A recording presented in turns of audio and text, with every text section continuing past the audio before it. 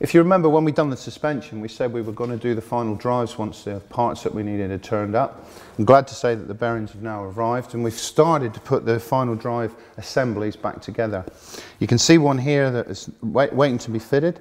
You've got a stub axle unusually which bolts onto the back of the hull. Modern day tanks have final drive units which bolt on in their entirety. We've had to build this up from the gearing at the front here to the sprocket ring carriers and the sprockets that will go on them. This one's ready to go in. If we go over to the next one, you'll see this one's now fitted.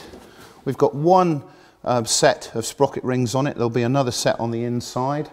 Just to explain how this all works, the two massive engines inside here will transfer all the power to the transmission.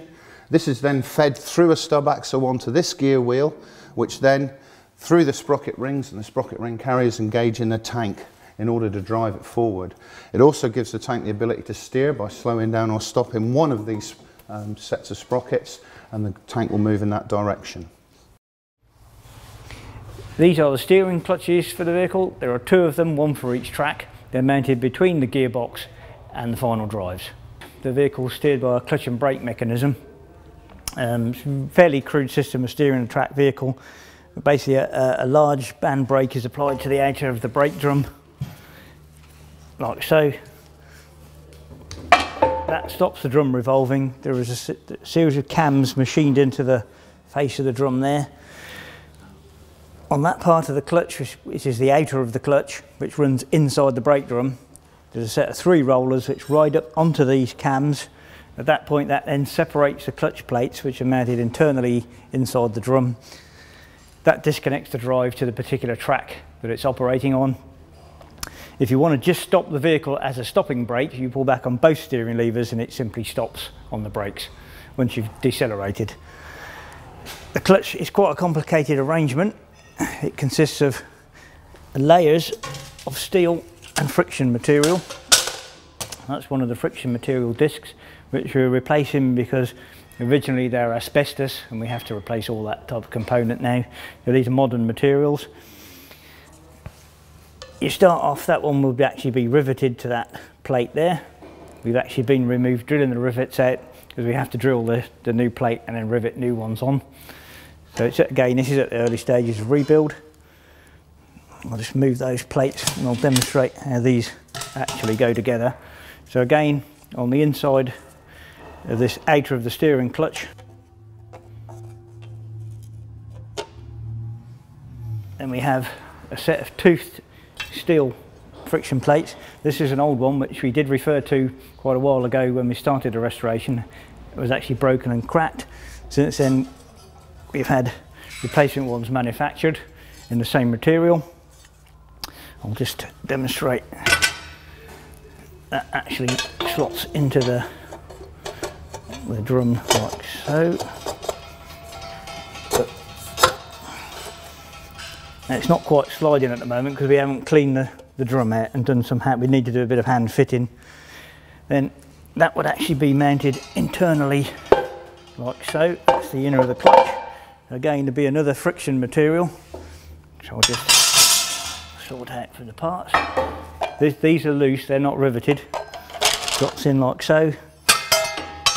Then there's an internally toothed plate, which then drops around the circumference like that.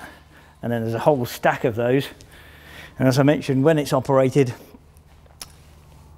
it will lift off. Because the cams have lifted them, it lifts off, the steering clutches separate, and the drive to that particular track, whichever one you've operated, is broken and you'll do a skid steer. It's not a progressive steering like some more modern tanks or regenerative steering such as on a Comet, etc. It's simply on and off. If you do try and do them progressively, you do wear the clutch plates very quickly. Just to go through the operation then of the steering clutch. On the outside we have this brake drum which goes around this outer drum. On the inside you've got another drum and a plate with loads of powerful springs underneath it. These compressed plates inside, but the action of them being compressed actually forces the drive out to the tracks and allows the tank to move forward. When the driver wants to make a turn, he'll pull in this case on his right steering lever. This operates this control rod through the steer and actuator and compresses the brake pad onto the outer disc. That stops or slows down that outer disc, and the inner one then starts to rotate. These rollers then roll up these cams, as Bob's described, which separates the plates on the inside and disconnects the drive from this side of the tank. Because the drive is already operating on the other side, that enables the vehicle to steer.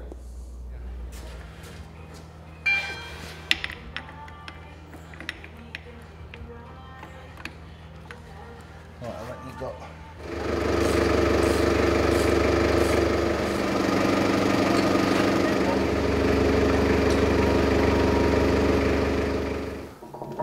As you can hear, there's a bit of noise coming from the gear wheel as we turn it. It's turning nice and freely, but with the oil in, a lot of that noise will go away. The only thing to be fitted now is the rear gear case cover, which you've seen being worked on before on the milling machine. And once we've got the second final drive unit on, we'll fit both these covers and get some oil in them. Get this on there, I'm with you. And then we can lift this up be within a few and clamp it. Yeah.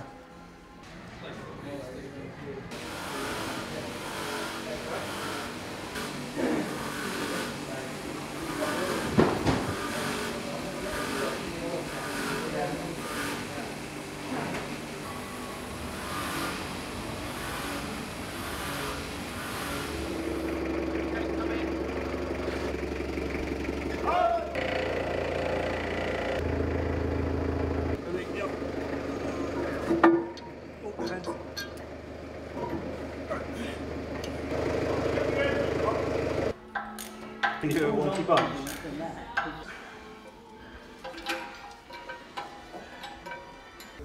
Whilst the electrical fit is going on, we've also been working on the hull, and we're trial fitting the fuel tanks. The reason we're doing that is because all of the pipes and services that connect to these and the oil are all fixed. You can see here that they're solid pipes. It's very important that we trial fit all this and get all these pipes in the correct position. In the normal way, when we fit everything to the hull, the engine would be where I'm standing now. The fuel tanks go in after the pack does, and the problem being that if they're not perfectly lined up, we're going to have ourselves a bit of a pickle when we try and get them in. The fuel tanks hold about 20 litres each. They're either side. They have to be run concurrently because to feed both engines. And there's a balance pipe at the front here which we've installed that keeps the fuel level the same in both tanks.